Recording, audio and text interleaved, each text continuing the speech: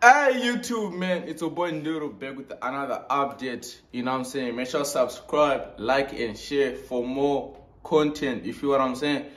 But hey man, shout out to Doug.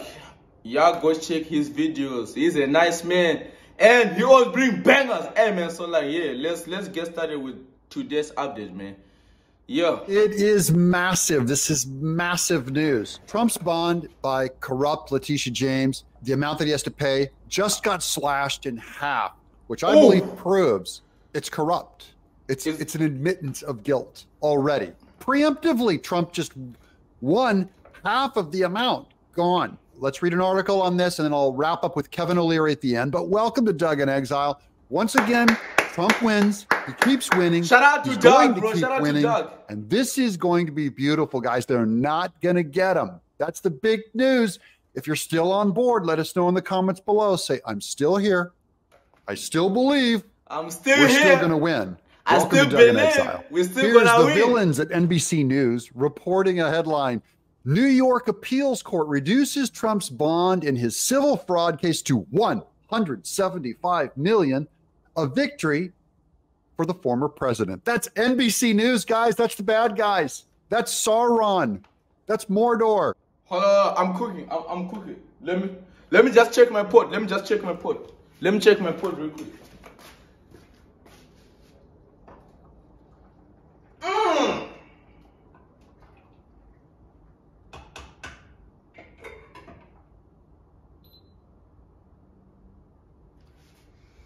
Yes, sir. I'm back.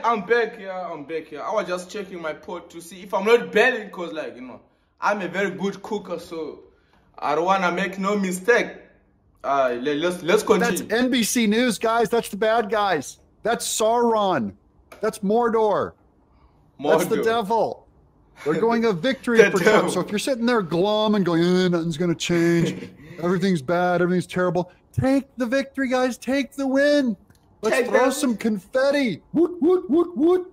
The court also gave Trump an additional 10 days to post the bond, which the former president said Monday he would pay. Here we go. A state appeals court ruled that Donald Trump and his co-defendants in New York civil fraud case have 10 days to post a $175 million bond, down from 464. That's slashed less than half, kids. That was originally due Monday when they tried gouging and manipulating Trump. This is beautiful. I love it. The 11th hour ruling from a panel of state appellate division judges. Okay, so they sent it up to the appellate court, a bunch of different judges. I'm shocked. These guys are helping Trump. I figured they say you're guilty and you get the death penalty is what I expect from New York scumbag judges. But no, they're going, guys, this is an embarrassment. What Letitia James and Judge Engoron did, we can't stand behind it. Won't hold. We look too stupid and Trump is going to win the presidency. They go, we have to pretend like we're more fair. The 11th hour ruling from a panel of state appellate division judges, all appointed by Democrat governors, guys. These are the Democrats. Why are they giving Trump a break? Is a major victory and relief for the former president, whose attorneys had said coming up with a larger bond was a, quote, practical impossibility. That is, and by the way, by the Democrats changing this topic, they have agreed with that statement in action. Okay. The ruling also means State Attorney General Letitia James's office cannot yet begin collecting on the judgment. So was she ever going to get Trump Tower? She thought so, but oh, keep your grubby hands off his property for just a few more seconds, you Marxist, you redistributionist of wealth. Quote, I greatly respect the decision of the appellate division, and I'll post the $175 million in cash or bonds or security or whatever is necessary very quickly within the 10 days. And I thank the appellate division for acting quickly, said Trump. He thanked him in front of a camera after he left a New York courtroom for a hearing in the hush money case. Now, before Monday's ruling, Trump was liable for $454 million. Most of the fraud judgment from that amount he owed had been increased by more than $111,000 a day because of added interest. Trump claimed on social media Friday He had nearly 500 million in cash, so he said he would pay it. That's where we're at on that. Okay, hold on. Why do I think this happened? Kevin O'Leary is going to tell you this was going to destroy New York, and Democrats said as much. They said, you know, this is what this appellate court did. We can't let you do this, Letitia James and Engoron, you morons. This is the Democrats going, what are you doing? You're blowing our whole game against Trump winning. We have to look reasonable. Here's Kevin O'Leary on Fox News. What's going on now is concerning financial markets all around the world, because in the United States, and everybody, I don't care what color you are, red or blue or independent, doesn't matter, we are the bastion of safety when it comes to investing large pools of capital. That's what America represents. We have property rights, we have an appellate system, we have law people trust, and we give you good returns with the least amount of resistance. And now all that's gone to poo-poo. But he did say something interesting. We have an appellate system. Guys, this is what the appellate system is for. In case you're wondering, why do all these court cases take so long? Why do they bump it up and just appeal everything?